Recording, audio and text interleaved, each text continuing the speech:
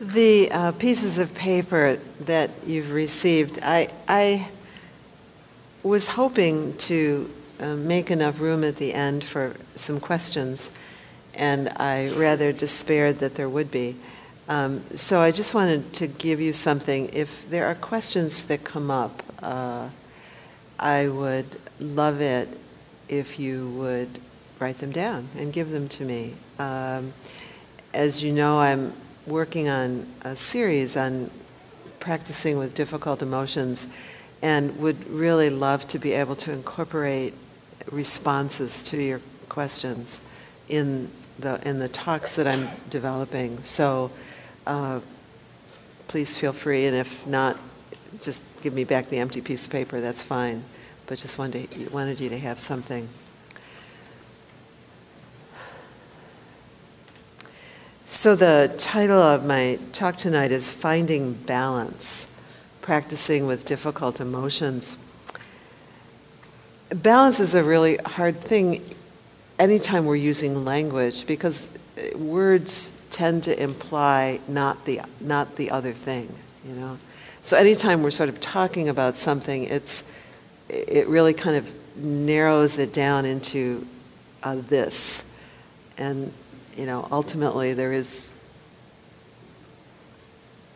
just awareness of it all. So bear with me as we try to find some balance and try to find some language to speak about difficult emotions.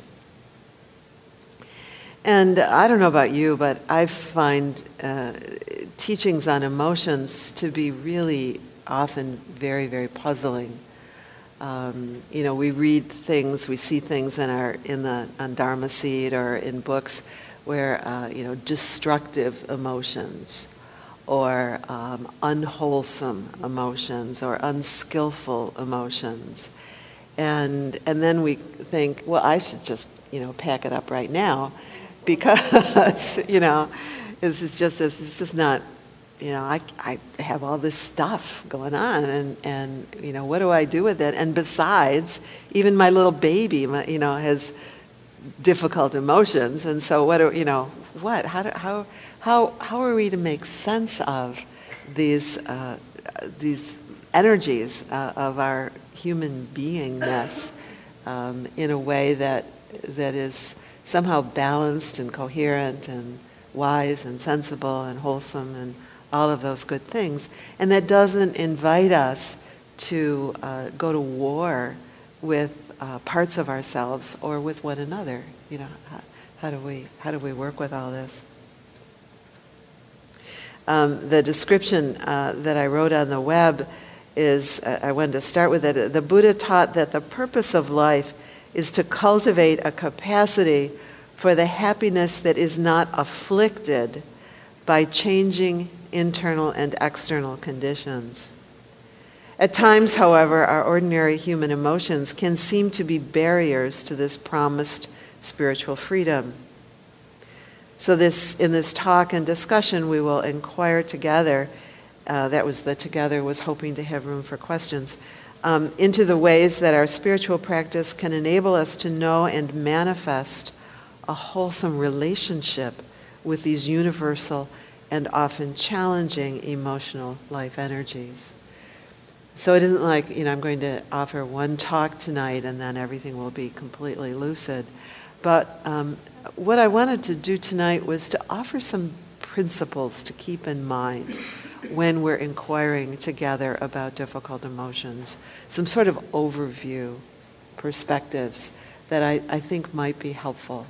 And there are 3 of them that I came up with. And then at the end, I'm going to talk a little bit about some resources that I'm going to be offering also. So the first principle is, what is it that we are talking about when we talk about emotions? And I was telling somebody today, I've been studying this really very, very, very diligently, both in, you know, reading and study and my life and practice for very intensely for about 2 years. And, you know, I keep kind of scratching my head. It's like, well, what is an emotion anyway?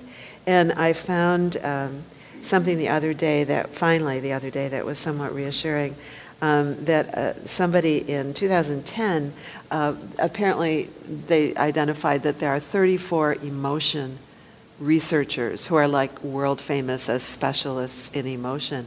And they surveyed those 34 people and asked them, what is an emotion? And they got 34 different responses. So if we're confused about emotions, it's important to remember, the first principle, what is it that we're talking about, is that the language of emotion is incredibly varied. And it's very important that we understand where somebody is coming from when we are when we're reading something or hearing something about difficult emotions, because otherwise we can get just royally confused. These 34 people, they kind of go, oh, that's Paul Ekman, and that's what he thinks about emotions, that's what he thinks emotions are. And so to really kind of understand that, first of all, just on a purely psychological level, the world's experts on emotions, not two of them agree with one another about what it is they're talking about. Are they talking about physiological manifestation? Are they talking about how the nervous system functions? Are they talking about chemistry? How the hormones and the body chemistry, how they're talking about how that works? Are they talking about physical damage or not? Kind of intact physical structures? Are they talking about behavior, expression, language, action? Are they talking about thinking? What are they talking about? And very often in research, people will be speaking of one of those to the more or less exclusion of the other. And then they disagree with one another about what's important, not surprisingly. Remember, I've taught about, the Buddhist teaching on the wise men and the elephant. And so with respect to just purely psychology, we have 34 different views of what's an elephant, all of which are in their own way legitimate, but that it's important to know that when they're saying, no, it's swishy and bushy, or it's hard and it's rough, or it's all kind of wet and soggy and has water, coming out the end, that really they're talking about different kinds of understandings of what emotions are.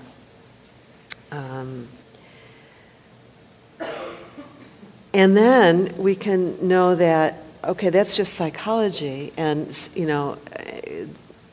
one's psychology is affected by context, by social, by all kinds of sociological sorts of things, by all sorts of cultural kinds of conditioning, family kinds of conditioning, so that what people are talking about now gets even more complex. So there's a psychology elephant, and then there's a cultural elephant, and then there's an anthropological elephant. And so now we have people talking across elephants about, or maybe even across species, about what an emotion is and how it really works. One kind of common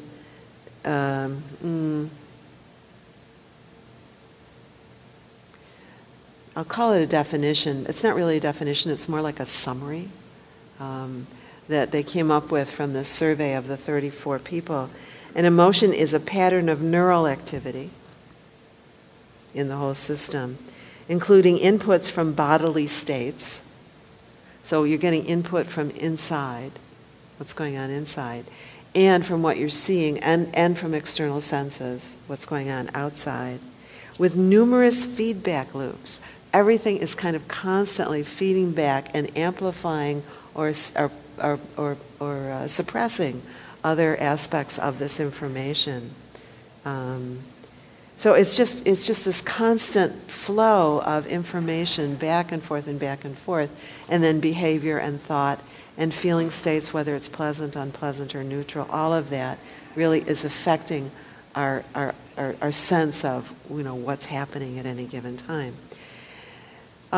Ken Wilber has an interesting kind of overview of elephants, if you will, where he talks about, I talk about different kinds of elephants. He talks about different lines of development, and that there's this psychology line. There's this sort of sense of how we make sense of these neural circuits that go on and these thought forms that go on, how we make sense of it, and how we make a sense of a self.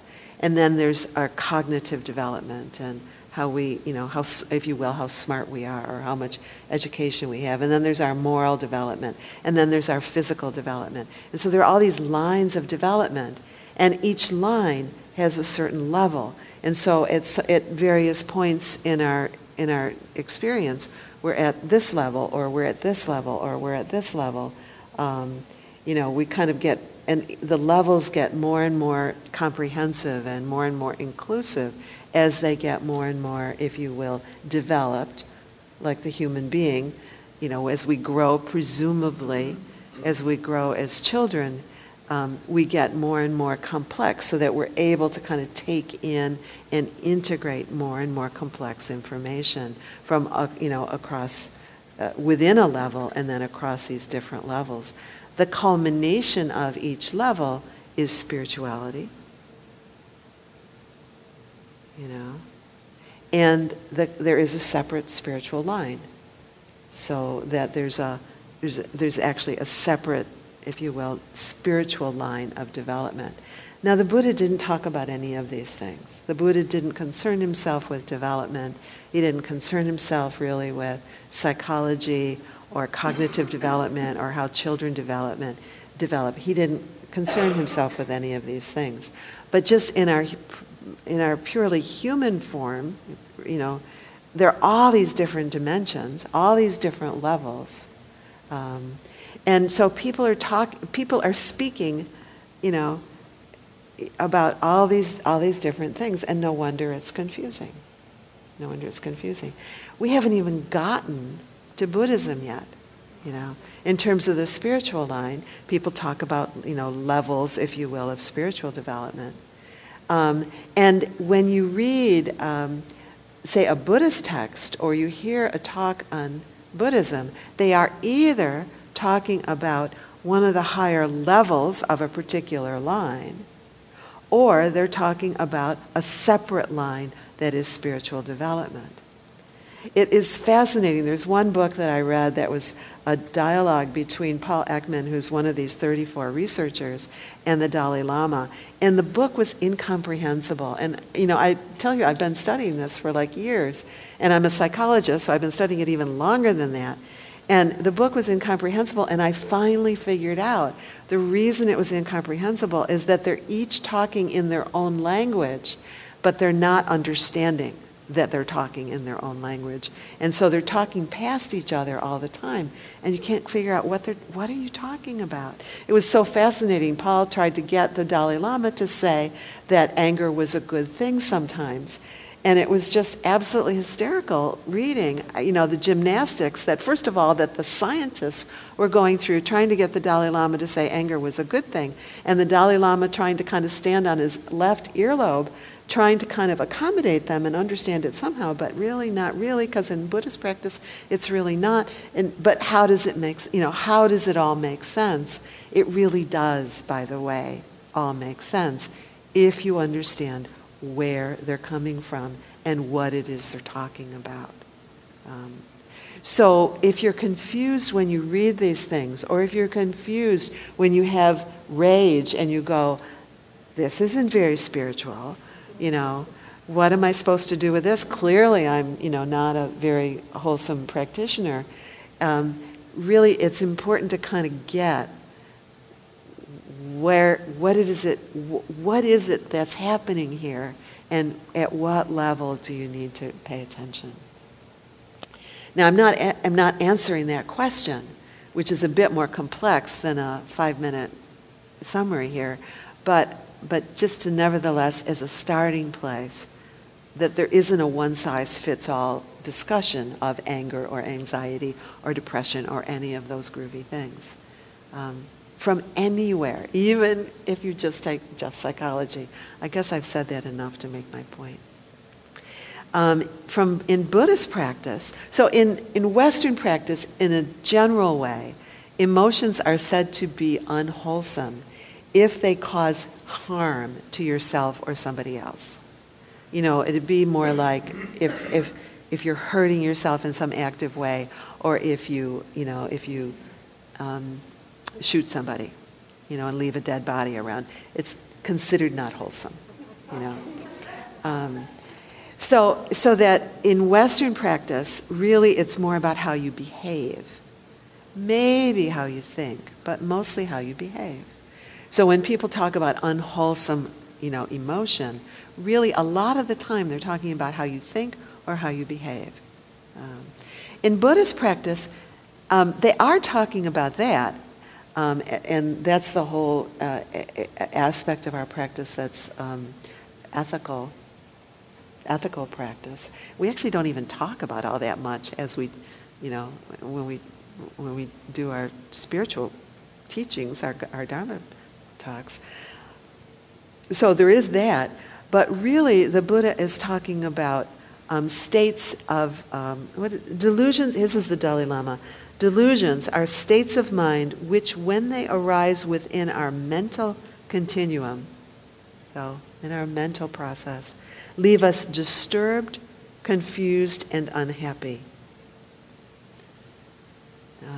So really kind of talking about a different level, both a different line and a different level, something that leaves me, disturbed, confused, and unhappy.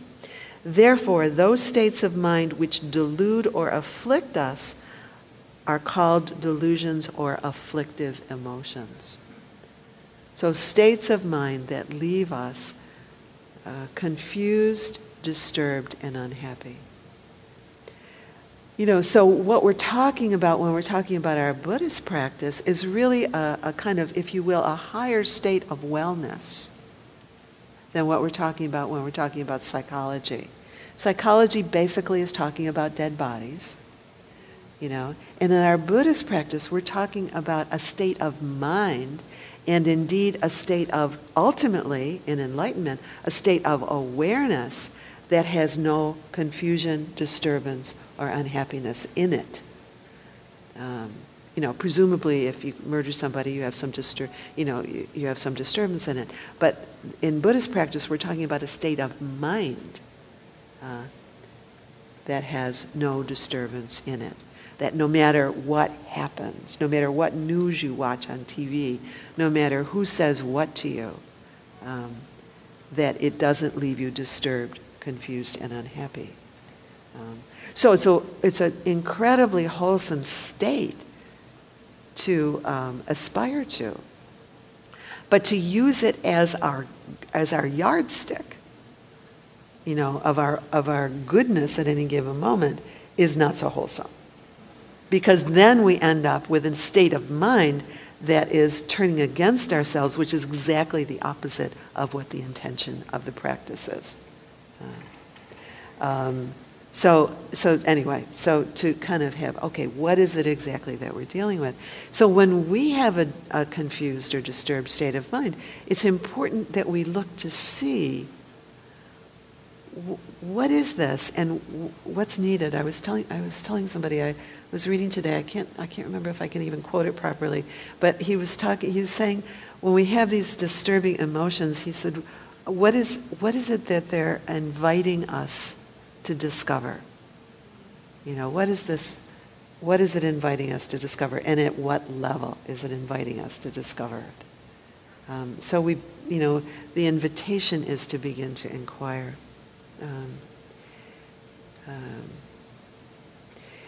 In our language, it's hard because, again, our language is a language of duality, and so as soon as we start talking about a wholesome state of mind, then anything that's not, we start to measure ourselves against this wholesome state of mind, and we start to get into trouble. So basically, when we're talking about emotion, we're talking about achieving the happiness of not spending the rest of our lives in prison, Is that what we're talking about? Are we talking about efficiency, the happiness of having a good relationship and to get things done with our work colleagues? Are we talking about the happiness of a loving, wholesome relationship with our spouse or our children? Talking about that kind of happiness? Are we talking about the happiness of a back that's not thrown out or a head that's not aching all the time from stress? Is that kind of happiness? Are we talking about the happiness of a satisfying meal? Are we talking about the happiness of a full and ultimate awakening, a life that can ride the ups and downs of life with calm and ease and peace and freedom from suffering? You know, what's the happiness that we're kind of inquiring into? So even as we aspire to that ultimate happiness, at times we might even have that as our ultimate goal. But in this particular moment, the happiness I'm aspiring to is to not end up in prison, you know, or to not harm my neighbor somehow. So it really, we have to look carefully. It's not that they're not related to one another, but there's not a one-to-one correspond. It's not a one-size-fits-all. The second principle I wanted to invite us to consider is the principle of balance. We all know that the Buddha taught the middle way. And I want to read to you something. It's a little bit long, and those of you who were on the retreat heard an even longer version. But the Buddha's discovery of the middle way was really quite profound. And it was a middle path out of this duality. You know, he had a life of sensual pleasure. And then he spent 6 years in this incredible asceticism of trying to deal with the drives of, you know, longing for sensual pleasure by being incredibly ascetic. And this was his moment of understanding about that. And this is Ajahn Sucitto who's writing about this moment. And this is still Siddhartha before the awakening. Most recently, he had been part of a group of 6 ascetics whose view was that the way to liberation opened through disregarding or suppressing the senses. Eating solid food was to be done begrudgingly, if at all. The body was to be chastised and its needs given no attention. In this, as in all his previous spiritual disciplines, the seeker excelled his companions, and yet he knew that he had attained no superior state and gained no liberating wisdom. So he hadn't achieved that ultimate goal that he was looking for. At this critical point, reduced to a scrawny creature of little more than flaking skin and bone, he had left his group to intensify his practice in solitude. Finally, he found a grove of trees and took up the sitting position at the root of a fig tree, determined to sit in full awareness, mind bent on investigating whatever might arise in his consciousness. His aim was to see if there could be a way through the shifting manifestations of thoughts, sensations, and emotions, to discover whether there was some absolute and untrammeled state. Well, that's what we're all doing here, aren't we? Yet, as he tried to apply himself, he found that his body was now too weak to even sustain sitting upright, nor was his mind steady and clear. Well, that's a problem. Strained and driven only by willpower, it could neither open nor settle into calm. Instead, his mind formed voices that whispered in his inner ear, some accusing, some mocking. Strange visions flittered through the shifting veils of consciousness. He was unable to repel or to investigate them. A despondent inertia hovered over him like a vulture. There were some slight sounds and a quiet voice that at first barely made an impression on his mind. Groggy as he was, his awareness still sensed a shift in the gloom of his near-death state. Pulling apart the eyelids which had glued shut, he made out the form of a young woman, kneeling in front of him with a dish. "Sujata asks for your blessing, noble one," she said gently, as she laid the dish in front of him. "Please partake of my offering so that my generosity can be fulfilled." He moved his lips, but his throat could not form words.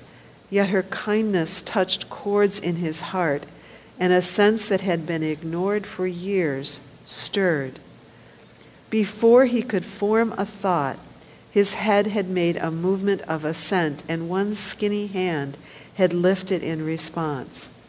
Sujata smiled and withdrew, and while allowing the natural instinct to move through him, the seeker found himself carefully scooping a meal of sweet milk rice from the dish, one slow mouthful at a time, until he had consumed it all. Life flowed through his system like the sap that fed the tree under which he sat. Why not, he thought, let nature look after nature? What good is there in fighting against its laws? Why not let it support me in this quest?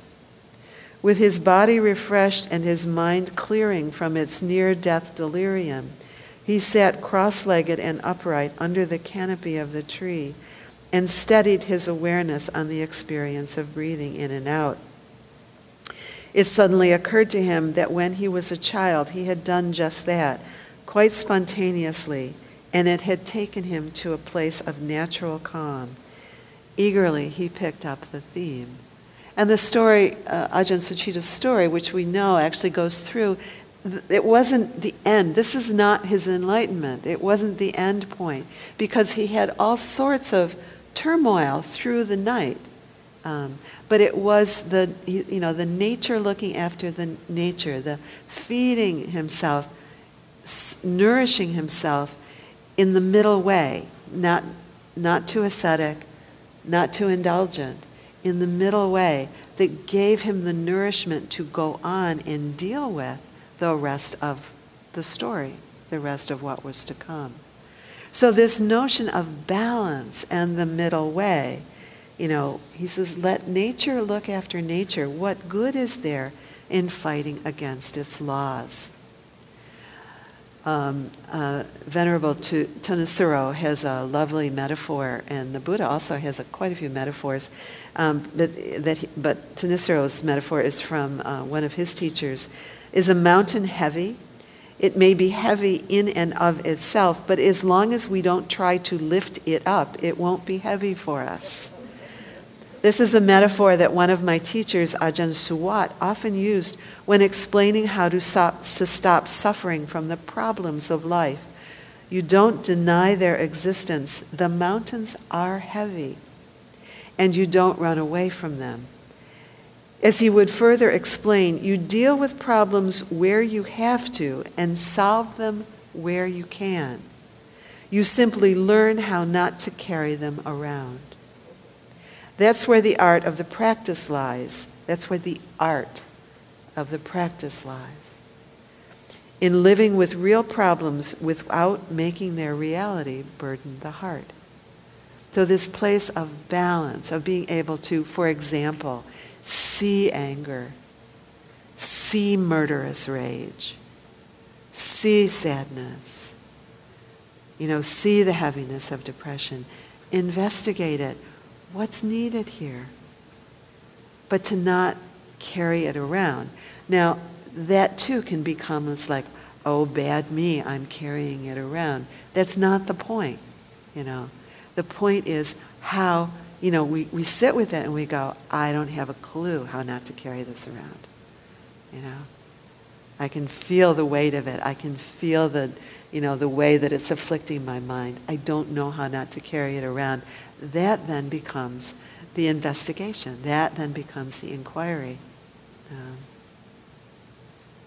How do I not carry it around? The Buddha had all kinds of metaphors. He talked about us like a traveler passing through a thick forest bordered by a swamp on one side and a precipice on the other. So when we're dealing with some of these afflictive emotions, we know this, don't we? The swamp on the one side and the precipice on the other. If I'm not acting it out, then I'm just, sunk in some kind of heavy, swamp. How do I navigate this? Another metaphor he used is, he says, we can be like a man swept away by a stream, seeking safety by clutching at reeds. The perils of either extreme, either trying to kind of hang on. Another metaphor that he used is, just standing on the shore and wanting to cross over, but being afraid to move, to move. And then the other extreme of just being caught in the river and just kind of carried off, with whatever the emotion is. So can we find a way? This story that I read was at the beginning of a book by of talks of Ajahn Suchito on paramitas, which the title of the book is Crossing Life's Floods. Life's floods. So it's not, to know that there are floods in life, there are difficulties, there are these arisings.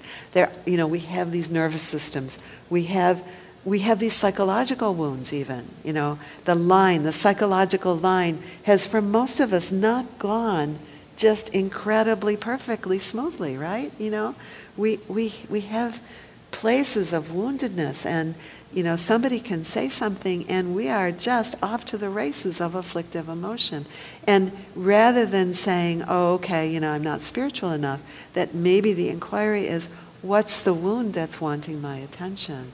What's the experience that this is calling for an inquiry? One of the other metaphors that you've heard me speak of is the Buddha speaking of tuning a lute, having strings on the lute that are not too tight and not too loose. And so in dealing with some of these challenging energies of our lives, how do we relate to whatever it is that's coming up with strings, if you will, that are not too tight and not too loose? Oh, it's okay, I can act out, I can be unskillful in whatever way I choose. Well, maybe that's one extreme. Maybe the other extreme is, to just kind of be caught in this, in the stream of it and just be carried away, or to be caught in the judgment of, bad me because this energy is arising. So to kind of cultivate the capacity to navigate it with balance, with some balance. Let nature look after nature. And part of that balance is allowing ourselves the goodness of the food that we need for the journey. On the retreat, I offered a whole talk on food for the journey. Gave a whole series of talks, I guess about a year ago. They're on the web someplace, on cultivating the wholesome, And I did that deliberately, knowing that I wanted to teach on difficult emotions, and that if we don't put it in the context of food for the journey, we're like the Buddha sitting there eating one grain of rice without the energy, without the nourishment to carry on and to really do the kind of inquiry that's invited. And the third principle I would like to offer you is to not insist that we would be better somehow if we started somewhere else.